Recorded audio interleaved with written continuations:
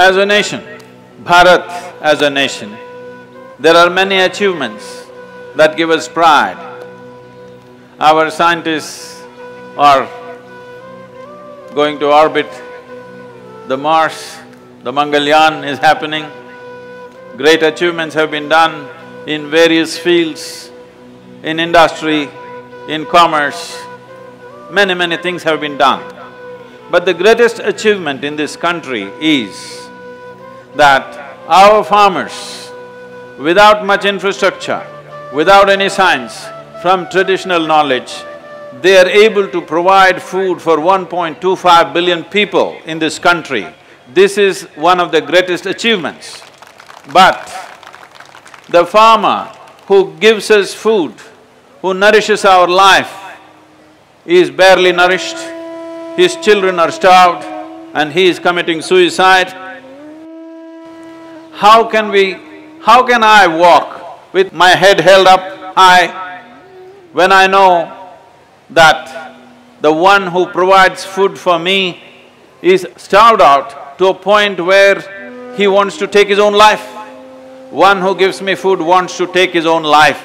This is a point of great shame. I put my head down in shame and reverence today because somehow we've not been able to take care of this.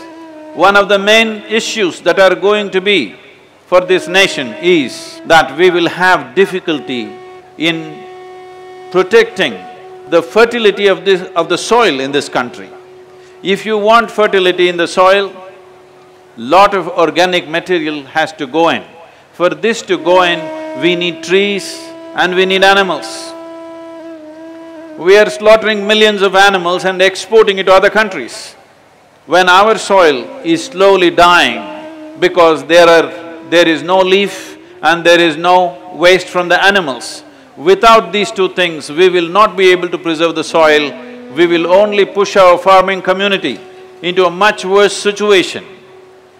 If we push our farming community to a place where they cannot grow what we need, we will push the nation to a brink of a crisis. Very rapidly it's going. Many scientific studies say, in another 25 years, you can hardly grow anything in this country if you continue the same practices that we are following right now. Has our greed overtaken us in such a way that our hearts have turned into stone? Have we lost our sense that we are taking away the very source which gives us life? Have we become so short-sighted that we shall forsake the future of our children?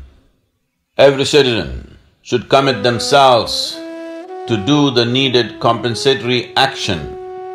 It is our choice that we as a generation of people, will we be just a part of this problem or will we be a part of the solution?